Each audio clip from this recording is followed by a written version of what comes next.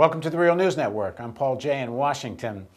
In a few districts across the country, people who are progressive on the left of the Democratic Party are running in primaries. A few of them are quite progressive, and they think that activists should pitch in and get involved in their campaign because they think a breakthrough in a congressional district could make a difference on the national level. Now, some activists have given up on the Democratic Party. They think their efforts should go into Occupy politics or union politics or other forms of activism, and they don't think putting time into the electoral process is going to get them very far. Well, here to argue with them and explain why he thinks his candidacy is worth their time is Norman Solomon. Norman is an independent progressive Democrat running for Congress. He has an open seat in the district north of the Golden Gate Bridge in California. He's the author of a dozen books, including War Made Easy, How Presidents and Pundits Keep Spinning Us to Death, and a longtime political activist. He was co-founder of the media watchdog group FAIR. Thanks for joining us, Norman. Pleasure, Paul.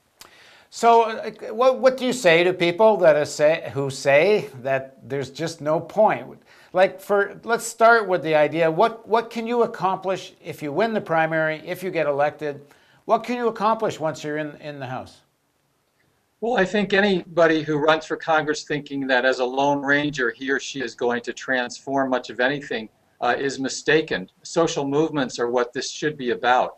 And the transformation is going to have to mean that we get people in office who are accountable to movements because of the values they have and the background that they bring to the table. We've seen way too often the opposite, where unaccountable people who climb career ladders end up in Congress, and there's no organic or visceral organizational connections to people around the country who are doing so much creative, progressive organizing, activism, and analysis. The flip side of that, though, is that, and you alluded to it, I think, at the get-go, is that there are some people who sincerely feel that electoral work is a waste of time, particularly anything that involves partisan politics that might involve the Democratic Party. I think that view is mistaken. We've learned the consequences, we've lived the consequences of having the electoral field left to a battle between corporate Democrats and Republicans. So if we want to leave the arena that way, to let the corporate Democrats and Republicans battle it out, then we have foreclosed the participation of progressives. I think we've seen in Latin America in the last decade or so how valuable it can be when progressives, the left, are involved in electoral politics, and that it matters who has state power. And so the question, I think, is what kind of healthy ecology, so to speak, progressive movements will have in this country, and can that ecology include strong electoral work? I think the answer has to be yes. It matters who's in elective office. Now, in terms of your campaign, you're at the primary stage now. To what extent are you now connected to a movement to win your primary? Well, I come out of social movements, and they are integral to this campaign, which is in the 6 counties north of the Golden Gate Bridge. A lot of info is on our site at SolomonForCongress.com.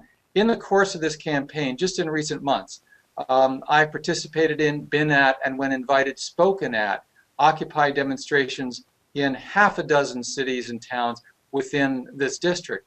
And it's part of a process. I was the Occupy candidate in this race before there was an Occupy movement.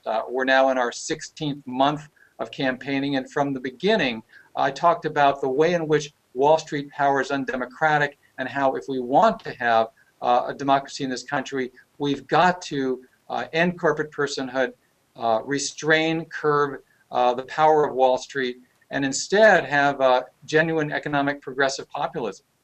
And how's that playing with the, I guess, your first electorate as Democratic primary voters? How are you doing? Well, there's a new system in California where everybody gets the same ballot. So all the voters will see all the names on the ballot. And the voting begins very soon, early May. That's why we're urging and gaining so much support. People go to our site at SolomonForCongress.com and get more involved. Really, it's playing well because there's so much anger, there's so much frustration. And I say, not in jest, but quite seriously, that one of the 2 main political parties has given faith a bad name, and the other major political party has given hope a bad name. And the one faith that I think we all should and must share is faith in the potential of democracy.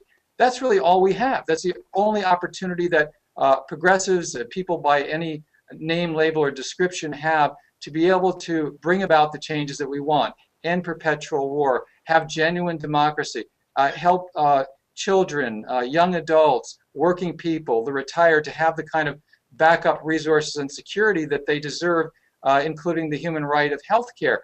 I could go on and I won't, but there's no plausible way to bring that about without a faith in democracy that's realized by our works, so to speak, and that means organizing inside and outside the electoral arena. So one of the things people judge in a primary is whether a candidate is going to be able to win or not. Now, I'm guessing in your district, this is probably a district that traditionally votes Democratic. So is the general election the big test, or is the real test the primary? In this case, both of them will be a real test. We're polling very well. We have raised more than $500,000 without taking a single penny of corporate PAC money. Any lobbyist tries to send us a check, we send it back. We are continuing. How many have you had to send back? We're able to have a campaign that's genuinely grassroots. I call it Norman, how many checks have you had to send back? Well, there's a number of people who have offered to come to our fundraisers who are lobbyists, and we've told them, stay away, because we won't take your check so you can't get through the door. And I think it's reflective of the system we have, that even corporations, corporate PACs, and lobbyists who know that they don't see eye to eye with you, they begin to pay what is equivalent to sort of hush money or protection money, or just hedge your bets. Even if you're not going to carry water for them, maybe if you start to take their money, you'll tamp down on your opposition, you'll lower the decibels that you might have otherwise used to denounce them. So I think what's essential is to have all the way along the line a campaign and to be in office in a way that is financially accountable, not to corporate America at all. So as I was mentioning, we have more than 5,000 different individual contributors, and equally important, we have more than 1,000 volunteers. And so in the weeks ahead, as the ballots are getting ready to drop in the mail around May 8th, we've got to mobilize. We have to do the messaging. Of course, we're still raising money, and also volunteers are fanning out across the district. Well, that is the reality, I think, of how grassroots can defeat AstroTurf. Now, one of the things primary voters normally judge is they try to decide, well, which of these candidates is likely to win the general election. So when you're out, let's assume you win this primary, and you're out fighting for election against a Republican. How do you deal with the critique of President Obama's administration, given that you yourself have been quite a critic? Well, I was elected from this district as an Obama delegate to the National Convention 4 years ago, and I have never tamped down or reduced my genuine opposition to some of the policies that have been wrong. I'll support the administration when it's correct. I will challenge it when it's wrong, and I've done that. This is a very anti-war district. And in the debates, I have colleagues, candidates who say, well, we got to bring the troops home. And I say, yeah, and the reason we got to say that is that they were sent in the first place. From day one, I was going on TV, radio, in the district, as the president was considering escalating the war in Vietnam, saying, or the war in Afghanistan, I should say. And I said, don't do it. I went to Afghanistan to oppose it. Same thing with throwing for the second time, second administration in a row, throwing habeas corpus under the bus, kowtowing all too often to Wall Street. Unfortunately, throwing Social Security and Medicare, according to Paul Krugman and others, from the White House, throwing and even keeping the Wall Street, or rather the Washington Post reported a few weeks ago, keeping Social Security and Medicare on the table for possible carve-up. That's a White House role that continues. I've been steadfast in opposition. So I think a strong position is consistent with the reality that if you want to defeat a heartless agenda, you've got to be willing to have a spine. Now, I'm assuming that the Democratic machine, I'm assuming there must be one, you're not their favorite son. How much are they pushing back on you? Well, I'm running against the party establishment, but what's been so heartening is that when you organize from the base up, you've been able to create momentum. We've been able to create momentum that really can't be stopped. I mean, a quick example is that there's a quaint and rather insidious custom in the California Democratic Party of having the state party do an endorsement before the primary. And with somebody who, as our main opponent is in the state legislature as a Democrat, going up the ladder, it's almost automatic. And yet we're able to, through the grassroots organizing, prevent any party endorsement in this race. That's been a big victory, and it's reflective of the kind of work that we're doing. I think that quite often progressives forget to transfer into the electoral arena what we know when we're organizing in other spheres, and that is you got to talk with people, you got to listen to people, and you've got to be methodical about messaging and creating change block by block. So if this do you get the question that if you're so critical of the administration, is that somehow going to affect your ability to deliver for your district?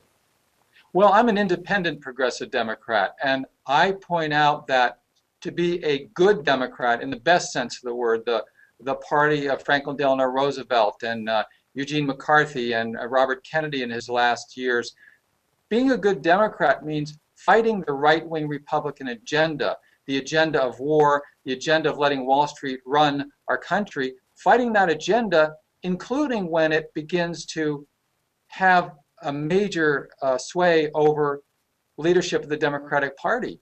And I feel that in the best sense of being an independent progressive Democrat, the best way to be a strong Democrat is to challenge the leadership of the Democratic Party when it's wrong. And I've been consistent with that message. There's a lot of resonance, much stronger resonance in the district than you'll ever find on Capitol Hill in terms of that messaging. Thanks very much for joining us, Norman. Thank you, Paul. And thank you for joining us on the Real News Network.